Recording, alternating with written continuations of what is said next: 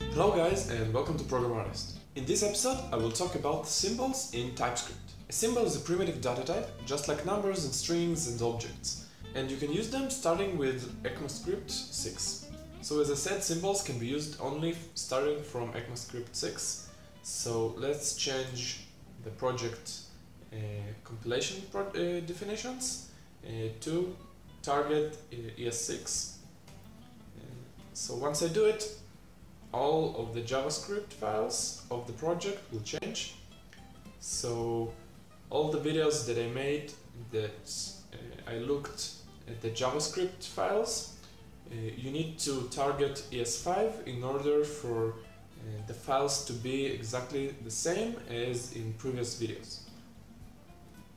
So after I changed the target of the compilation of TypeScript to ECMAScript 6, now I can use symbols, and let's start by declaring a few symbols. Const symbol1, which will be a symbol, and let's create a few more symbols. Symbol 2, symbol 3, symbol 4, and one thing that you can do with symbols is add a description to a symbol. So the symbol constructor can receive a description, so it can be either a string or a number, and it can receive none of those. So even if I put a number or a string like this, I am a symbol,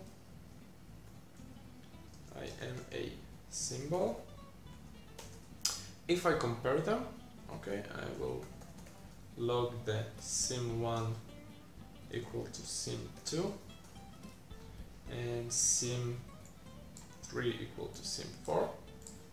Let's just run Quokka on the current file.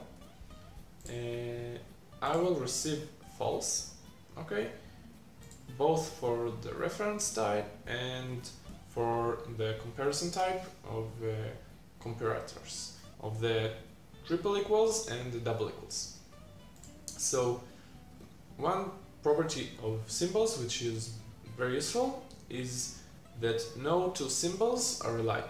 So the description you pass here for a number or a string, it is mostly for documentation reasons. Okay, the symbols with same descriptions are not equal. Symbols can define both properties and functions.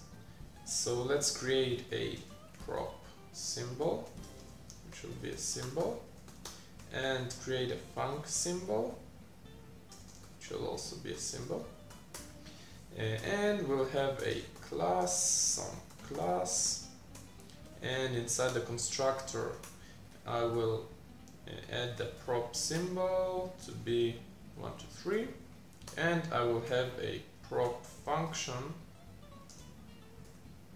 func symbol, which will be a function that return I am a function value. Okay, it returns a string. So you can look at this as a function name. Okay, so once I create a sum object, which will be a new sum class, and I will log the sum object at prop symbol, I will get the 1, 2, 3, and if I log the sum object at func symbol and I will execute it, I will get the I am a function value. So symbols can be both properties and functions.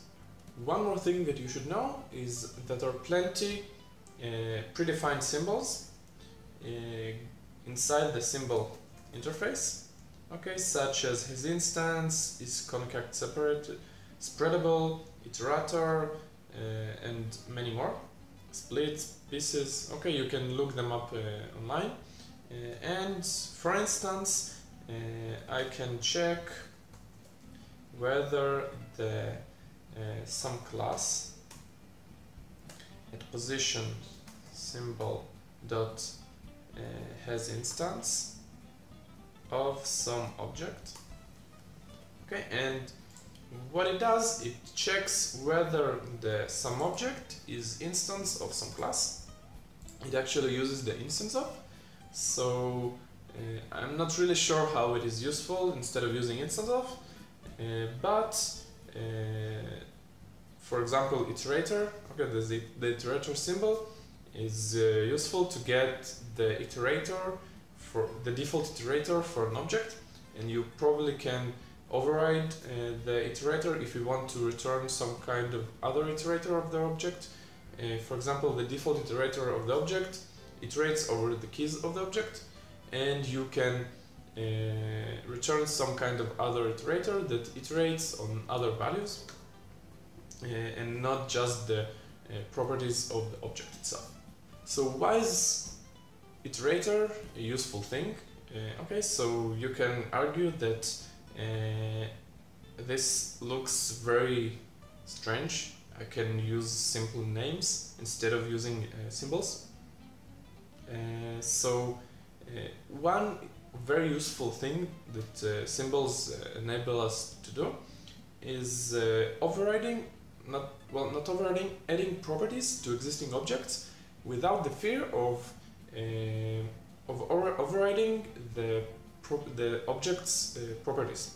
For example, in Angular, there are many places where you have some object. Okay, and okay, I already have some object. I don't know, Angular thing.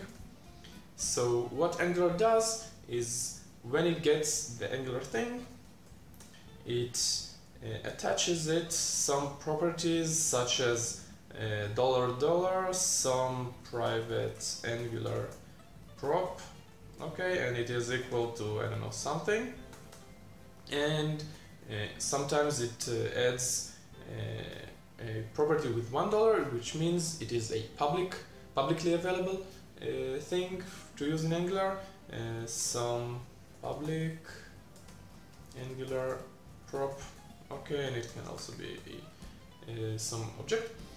But the problem with this is that Angular assumes that no sane programmer will use $, and or $, to name their properties. But you might argue that this might happen. For instance, if you're trying to combine two libraries that use the same naming convention, so their property names can override each other.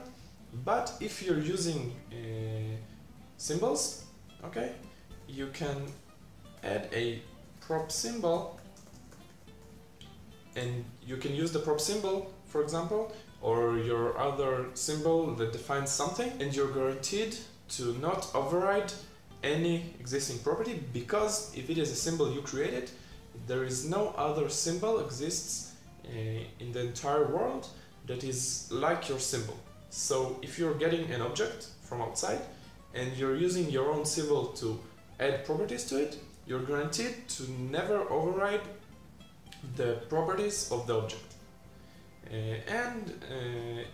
One more thing, the symbols of an object, they are not enumerable. So when I log the Angular thing, the keys of object, keys of Angular thing, okay, I will receive, I will get both the $, and the $, properties, but I will not get the symbol of properties. That simple, I will need to use the object get on property symbols, and only then I will receive the symbol. This means when I convert the JSON object to a string, the symbols will not serialize. You can do the same thing with properties, but it will not be as simple as writing this line of code. You will need to do some object add property or something like this, and specify that it is not enumerable, that it is not mutable, and other stuff. So when you're using symbols, you get all this behavior without any sweat. You have watched an episode about symbols in TypeScript. Let me know what you think about it by leaving a comment in the comment section down below. You can watch more TypeScript videos by clicking over here, or you can trust YouTube to know what you really want to see and click over here. If you want to watch more code-related videos, check out my channel and feel free to subscribe. See you later on ProgramArtist.